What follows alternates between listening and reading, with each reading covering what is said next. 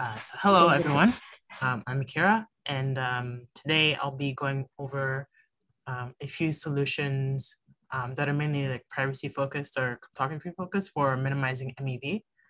This is a current work in progress that we're doing as part of a Flashbots grant. So if you have any feedback, any questions, you can always just reach out to us. And also this kicks off the whole like privacy part of the talks today. So we'll also have a panel afterwards. So you can ask your questions during that time as well. So I guess a quick recap of what was discussed over the day over the other talks. So MEV is a very multifaceted problem. Manifests itself in different ways. And as such, we have different ways to solve it. And keeping that in mind, we know that not all MEV is bad. In fact, some of it is just going to be as part of building financial applications. And the goal of this talk is mainly to discuss how to use cryptography in order to solve MEV. And we'll look at ways in which people can try to use these solutions today in their applications, or whether or not it might make sense to just have this as like a layer one solution. And then later on in the panel, we'll dive more into that aspect as well. In addition, we'll like briefly go over some directions that we're pursuing as part of this research as well. That's way more experimental. I'm not sure if we'll have time for that, but yeah. So in the context of MEV, what exactly do we mean by privacy? So there's a few considerations that you might want to think about when thinking about privacy in this context. So this is the concept of pre-trade privacy, which is if you're, which is the context of trade. So you send the trade to be spent, but, oh no, freezing.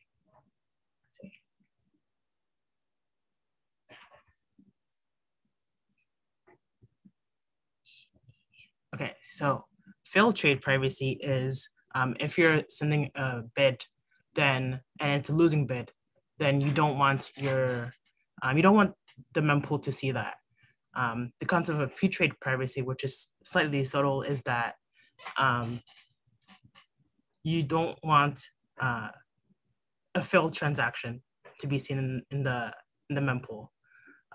So the subtle between these two, the differences between these two are very subtle, which is why I kind of pose up there. And then the concept of complete privacy, which is the most desirable one, which is probably what most people think is when like everything is hidden from the mempool until it's time to execute the transaction. And the focus of today's talk is effectively on complete privacy solutions. I guess a very short overview of the design space for just solving MEV in general. There's the side of using more like math and economics for solving these problems. And I think later on in the talk and earlier in the day, people discussed those kinds of solutions. And then today we'll be focused mainly on the cryptography side of things. So there's quite a few different solutions that people have come up with over the past years to solve front running and MEV in Ethereum. We'll briefly go over each solution. And I guess as part of this being an ongoing work, if you have any more suggestions or ways to combine these, just reach out. So first we'll go into commitments. Cryptographic commitments are a really easy tool to use for trying to solve front running for your application. So briefly, you can commit to a message, and then later on you reveal it whenever you want. And so in the specific context, what you do is you would commit to a transaction, and then once it's added to a block, you can reveal the transaction later and then have it execute. The main issue with doing this is that you need like an extra block delay.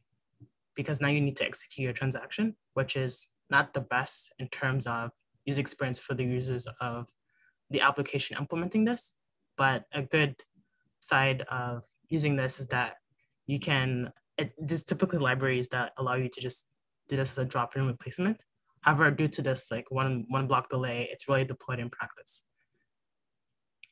So from commitments, you can use ZKPs. And I guess most people here are familiar with ZKPs. Very briefly, it allows you to prove statements without revealing important details about that statement. So in this case, you might want to prove something about a transaction such that it's within a specific, the gas price is within a specific range, and that it's a valid transaction. But you don't want to reveal the transaction on chain because we're trying to make it such that people can't, arbitrage and kinds of transactions. And the nice thing about ZKPs is that they're quite flexible. So you can sort of aggregate many transactions together and prove them in a ZKP. And typically we've seen this applied at both like the protocol layers and like layer 1 blockchains and at application layers in the forms of different L2s. And they tend to not have a significant of a delay as the commitments that we just looked at. And there's also a lot of tools for using ZKPs as well. So the next one is time lock encryption, which is also just an application of using commitment schemes. So in the vanilla commitment schemes, what you do is you commit to a message and then you reveal it whenever you want. But with time lock encryption, there's like a set date by which you have to reveal the message, or set time specifically. And using time lock encryption, you can like build these time capsules in such a way that you need it to solve a puzzle, and the puzzle will reveal the commitments. And this allows you to effectively prevent front running in your application. And this hasn't seen widespread deployments, but it does work at both like layer 1 and at the protocol layers. And it has like the similar issues as commitments in terms of the delay it provides to users. And the tooling for this isn't as ready compared to like ZKPs. But yeah. So then there's threshold decryption, which I think was brought up earlier today in a separate talk. So in threshold decryption, you have quorums of miners or validators that each have a share of a private key for decrypting messages that users encrypt. And depending on whether you're in a proof of work or proof of stake system, there's sort of delays on when you can decrypt these transactions. Most schemes I've seen usually have at least a 1 block delay on executing the transaction because you have to decrypt the transaction. And as such, usually this is done at L1, but as we'll see later, there's an attempt at doing this at the application layer so that it's a drop-in replacement or a drop-in addition to your dApp while you're building.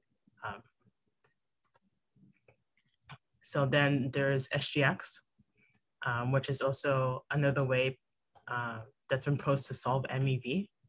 And SGX is technology by Intel in which you can store data in these like secure enclaves, and the data can't leave these enclaves. So all the computation and accessing the data has to be done within these enclaves. And it's isolated from the rest of the OS. So pretty much what you need to do is find a way to sort of split up the encryption key for accessing the enclaves. And that's how you would do your computation. So practically, how this is used for solving MEV is that you can verify all sorts of complex statements, like the ability of transactions and blocks and stuff like that. So what you do is you would split up this private key that you would use to send messages to the enclave. And then the SGX can ascertain the validity of the transactions. And then depending on whether you're in a proof of work or proof of stake system, you either get the unencrypted transaction data or a proof that your transactions are valid. And then you can use that as part of consensus. And depending on how it's instantiated, you might get just as good as latency as like the current like Flashbots setup. One of the downsides though is that you do need to rely on Intel for being an honest manufacturer. Although there are some attempts at making some open source versions of this kind of tech.